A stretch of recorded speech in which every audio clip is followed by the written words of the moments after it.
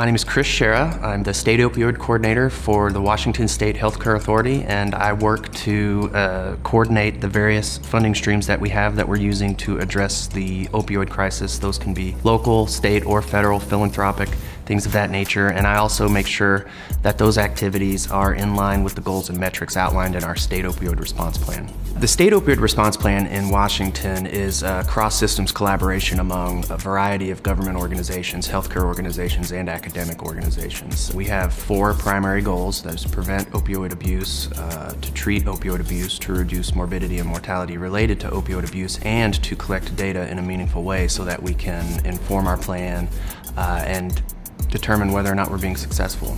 We needed more flexibility with the collection and use of our data. Collecting data is good, but doing something with the data is even better, and you can't make decisions on data if you can't analyze it. And when data is siloed in various organizations, it makes it much more difficult to analyze it. The migration to the AWS cloud platform has increased our analytical capacity, our flexibility, and it gives us more opportunities to be innovative. For instance, right now, our prescription drug monitoring program is not being ingested into the cloud yet, but when it does, the functionality that comes with AWS platform will allow us to interact with that data in a meaningful way. I think in order to save lives and to mitigate the problems caused by the opioid crisis, I see a future where all of the opioid-related data that we're collecting is in the cloud, and I see a future where that data can be verified quickly and analyzed quickly so that it can better inform our interventions more quickly and